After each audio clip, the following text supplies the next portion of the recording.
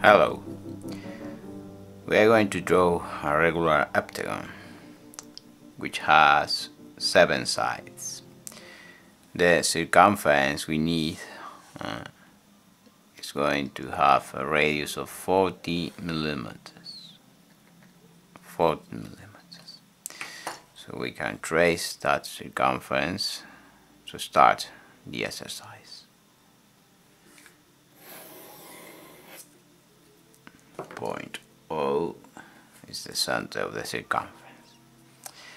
The next step is to draw a vertical diameter, like this one. Vertical. Well, now we have to trace an arc. This arc. We have 2 points, point 1, point 2, and we are going to trace an arc with center 2 and radius 2O. This arc. This arc gives us the point 3. And now we need a perpendicular line to this diameter, and that line must pass through 3. So we trace it, perpendicular line passing through 3. This line. So you get the point M. Well, the segment M3 is the segment we need, because the length of this segment is the length of the side for the regular heptagon.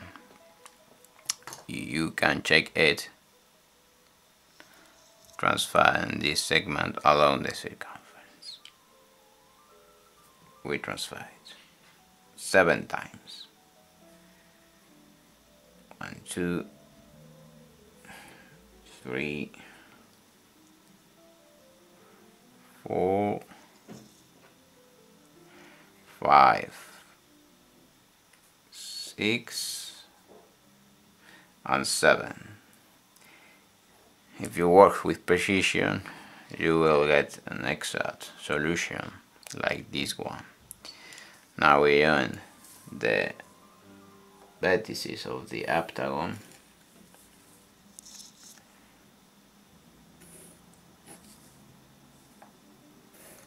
Here we are, the heptagon.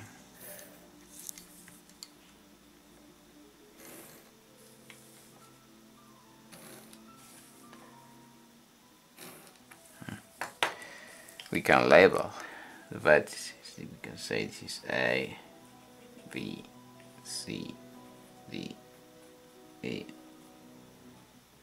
F, G, and we can join. We can go over the sides.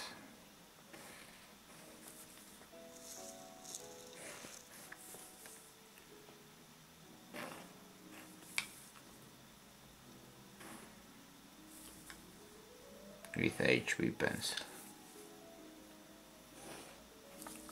This will be A, B, C,